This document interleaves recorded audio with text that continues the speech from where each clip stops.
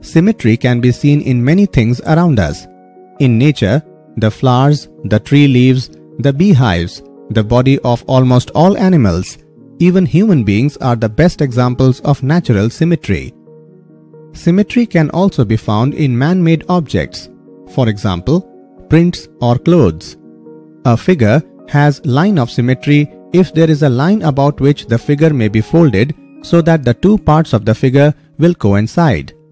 Jewelers, architects, and engineers also use the concept of symmetry. In this chapter, we will study the following concepts. Symmetry in solids. Here we will learn about visualizing. If line L is considered as a mirror in which each half is reflected on the other, then the line L is said to be the line of symmetry. In a pentagon, there are 5 lines of symmetry which divides the pentagon into equal halves. Here we will learn about plane symmetry.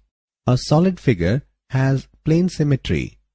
If there is a plane such that the reflection of its half on one side coincides with the other half, then it is said to be symmetrical. A.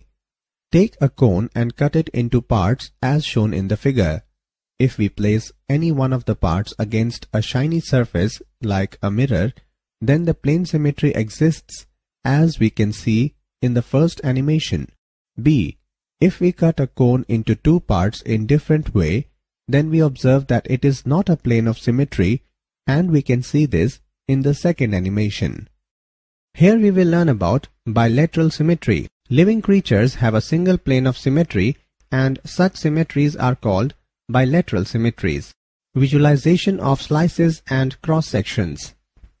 You may have seen in previous classes the cross sections of a solid cut into slices. Let us see when a blade is perpendicular to the long edge height of the cylinder. The slices are a rectangle as we can see in the animation.